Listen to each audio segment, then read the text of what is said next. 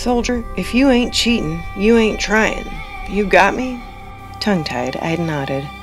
And if you get caught, you ain't trying hard enough.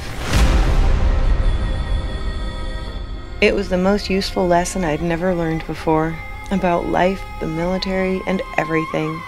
And he laid it on me in less time than it took to lace my boots. It uprooted reform school and displaced the lectures I'd always received from parents, teachers, pastors, and well-meaning mentors on honesty and the right way to live. A deep-rooted proclivity toward integrity might be the right way to live, I realized, but it damn well wasn't the best way to survive. Not even in the kinder, gentler army.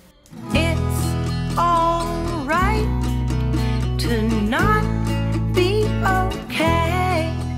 From writer Joy Damiani comes a darkly comic frolic from basic training to Baghdad and back, through the eyes of a young female recruit to the U.S. Army during the early days of the War on Terror. It's all right to not be